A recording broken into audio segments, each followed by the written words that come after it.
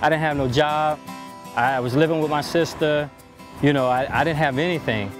When I got with CDC, started there, and things just kind of progressed and things worked out. If it weren't for CDC, I wouldn't be here, because if I didn't get those extra skills through the Stepping Stones program, then it wouldn't have allowed me to kind of be where I am. Basically, at CDC of Tampa, we want to empower people. We want to change their mindsets. So we really help people become job ready is one of our goals. So we have different types of clientele: those who have huge barriers to employment, ex-offenders, TANF eligible folks. Those people, we really need to help them get job ready. We also have a lot of folks who are job ready already, but may have been downsized or lost their job due to the economy. So we help those folks as well, people who are underemployed, kind of do the full gambit. Well, CDC was a good motivator, because by me getting the certification and the OSHA license was a big help, because I'm in construction. So it really helped out a lot. Jobs are huge. This economy is pretty much letting us know that. You can't take care of your family without a good job. You can't buy a home without a good job. So the workforce is really the central point of being sustainable. I was working part-time at the time, looking for a full-time job, and I got involved with the mentorship through the signature program at the CDC. And actually, it was phenomenal. Get us a situation that we could be with the professionals who's actually out there that's doing it. Places where you're trying to go, they're already there. So you got to get a pre-sight on it before you even get there. It was great.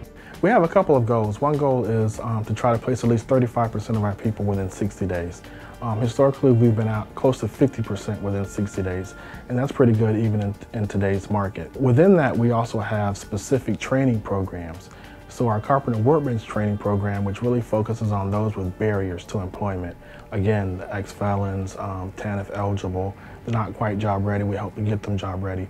That placement rate is about 70%, which is phenomenal when you look at national standards being around 55%. CDC's helped me because when I was in a position of unemployment, I was trying to seek out different ways where I could kind of get some skills. I had been out of the workforce for a little bit, but actually had just kind of done my own resumes and kind of done my own practice mock skills for interviewing.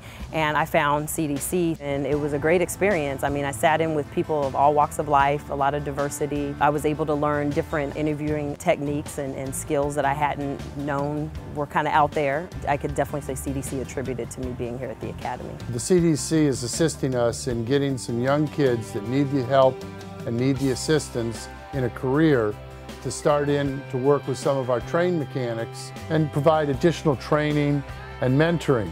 I'd just like to say thank you to CDC, and I thank you for the opportunity. CDC, I got to give you a hands up. You go from a person who has their head down low, thinking that they can never get a job, never provide for themselves, and now they're out there in the workforce making things happen.